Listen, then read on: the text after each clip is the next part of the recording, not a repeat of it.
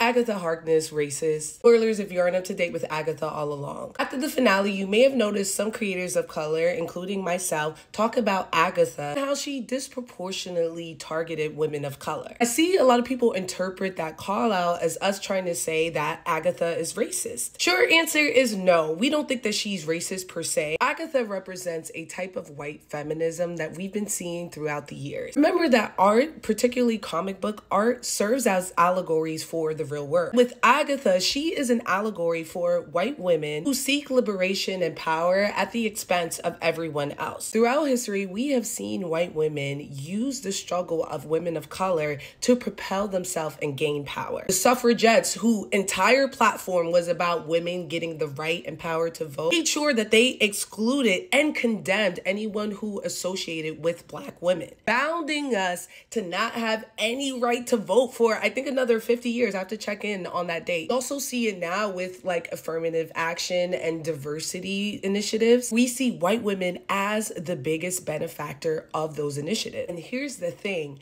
White women do have struggles. They are suffering from the patriarchy. But there are a group of them like Agatha who uphold the patriarchy to make sure that they get power. And that's what makes the reveal that she was involved with Jennifer's bounding so impactful. Not only was she involved, but she was nonchalant about it. She brushes it off as this was just the times. Agatha is willing to perpetuate the very system that oppressed her for her own personal gain. And we see that with the type of women she specifically targets. Look at these women down here.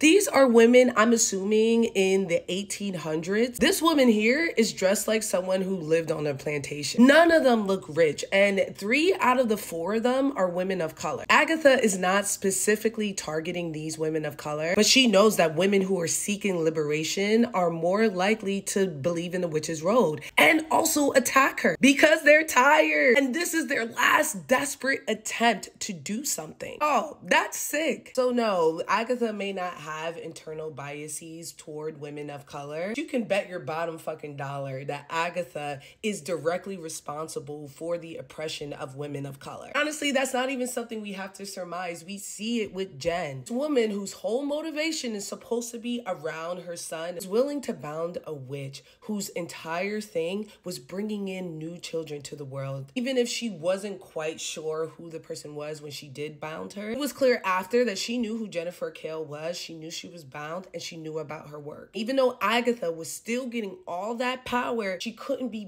bothered to give Jennifer hers back. Jennifer had to take it. Just like Black women had to do it with the suffragettes. And honestly, I think that's just as egregious as being racist. Whether or not she believes in racism, she is systematically oppressing these women. And it's the indifference that really gets to me. Finally, to all those people who are like, race had nothing to do with it, I need y'all to have several seats and give the writers credit. These are the same writers who personified generational curses with an Asian woman and who wrote a storyline for a Black woman to be bound by a white woman and white men over midwifery, and then made sure to memorialize the women who died with a marked grave. Y'all not hearing me. And that montage that I clipped earlier where we see all of the people that Agatha is targeting, most of them are women of color or women who are part of a liberation act for women. That is on purpose. That's okay. Like I said before, I like Agatha as a character. I think she's an incredibly written character, but I also understand she's despicable. And I think her capitalizing on the American dream and freedom, using it against disenfranchised women, is her most egregious crime. She's the worst type of boy mom. She's a daughter of liberty, but she's also pretty fucking cool. Both things can be true. Thank you for coming to my Sunday TED Talk.